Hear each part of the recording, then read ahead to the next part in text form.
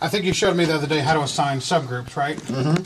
You select and you'll see which ones are on that subgroup. Right. Once you hold it down. Right, correct. And you can tell, and you can push any of those and it'll add it to that subgroup. That's right. You can just push that, and those now all 6 of those would be controlled from this one slider. Okay. Because we have it selected. So if you let go, now if you want to unassign it, just the opposite. Just hold it down and unassign it. Okay. Simple as that. How do I get effects onto all the vocals, or if I want to make sure there's no effects going to our guitars? How do I know what those effects are connected to?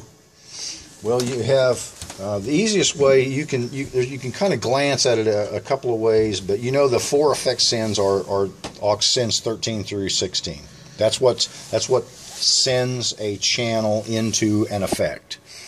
Okay, so you have 4 different effects set up in here. I assume you're probably using the same ones that you have. Yeah, we haven't changed anything. Yeah, effects 1, which is a delay. Well, that has been changed. I know that's not stock, but 2 is a reverb, 3 is another delay, which seems redundant, and then 4 is chorus. So typically that first one is a reverb, but whatever. I mean, it doesn't matter, but you do have 2 delays called up for whatever reason. So usually guys will like to have a shorter reverb called up for more basic stuff, and then maybe set the second one where it's a little bit longer, bigger kind of reverb, and then the delay, and then a chorus that you would typically only put on guitars, usually only acoustic guitars, but you could put them on electric. But you're really not going to hear any effect of a chorus on a vocal. It's just you're just not going to notice it. Right. So usually that's something that you wind up putting on an acoustic guitar. So those are already in there, and that's basically what you have set up, or what somebody else tweaked. Well, that's what I set up, and then somebody changed the first one. Whether intentionally or... It was unintentional, whoever did it. They didn't know what they were doing. Or accidentally. So let's say if we're going to select over here on the third subgroup over here. Do you call those subgroups? What do you call those? No, banks, you mean? Banks, okay. Third bank. Right. And that's where we got our reverb. And see, this one, I don't think we do anything with that. We do this, this, and this. And that's on our vocals. Right. How do we know it's on our vocals, and how do we know it's not on our guitars and stuff? Okay, so you have to just check the sends to see if they're being fed into those units. So remember that these are the returns. This is the effect coming back into the system. So whether that was a separate piece of rack gear or built in, you can imagine that you had an effect send that went into that reverb unit or that delay unit or that chorus unit if there were 3 separate pieces. And then you'd have to come out of them and come back into the board somehow to be able to hear what you sent. So does that mean it's sent? This is the sends. This is the send, and this is the return. That means it's stopped. That's right. Now it's returned. That's right. Okay. Now it's returned into the mixer and it's on. Does that make sense? So let's go back to your first question, which will help make more sense to you. So let's just select microphones and channels. So we'll go back up to where our mics are. Here's Marshall. Right. Okay. So we want to see if Marshalls go into any of those effects. You can do that a kind of a variety of ways. You know, go to your home screen is kind of an I mean, you always want to work from your home screen when you're working the board, no matter what. So I can look at my home screen and I can see that you're being fed to all 4 of those effects right now. Okay. There they are, 13, 14, 15, and 16. If I came over here, and I can also see here, if that's easier than glancing at that. But if I don't want you going to 16, I just turned you off. And Same way as your EQ, you're pulling one piece at a time. Yeah, that was the chorus. Now that's the delay. That's the reverb. Of course, this is another delay. Now you're not going to any of them. Okay. So, and it's okay to leave you going to them all. I mean, it's not that it's wrong, but that can get a little bit weird at times. Much? Well, it could just be that, let's just say, if you wanted to use that chorus on your acoustic guitar, and as soon as you turn the chorus on, it's off. As soon as you turn it on, and you're already feeding Marshall into the chorus, so Marshall's going into the chorus. I can go over here to this acoustic guitar and go, okay, I want to feed the chorus to that acoustic guitar, and it's getting chorus.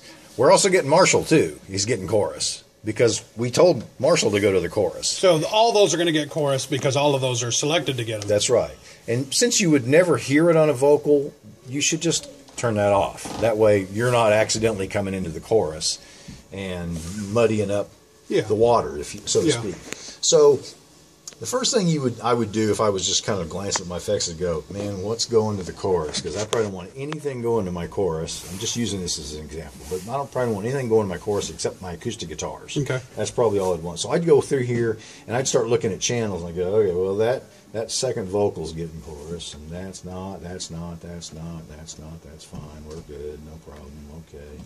There we go. There's acoustic guitar that we just turned up. That's fine if we want it. I mean, no. Whoop. And that's, what is that? We'll take another vocal mic. So we take that out. We do the same thing on 17 on up. So it doesn't look like there's anything. Yeah, nothing there. Okay. So we go back to 1. So now we know that the only thing going into that chorus is the acoustic guitar, because we set it up there a while ago. Now, if on the return end, if I turn it off, it doesn't matter if that's turned up or not. Right. He's going into that chorus. Yeah. You're just not going to hear it because Right. you've told it not to. Yeah. You're not to hear it. So that's where the return side of it. So let's just say you're going to take your vocal mic and you want to feed you to. Again, you're going to 2 delays right now. So I would. Yeah, which is weird because we only thought we had 1 small reverb, 1 big reverb. You did originally, yeah. So somebody changed that small.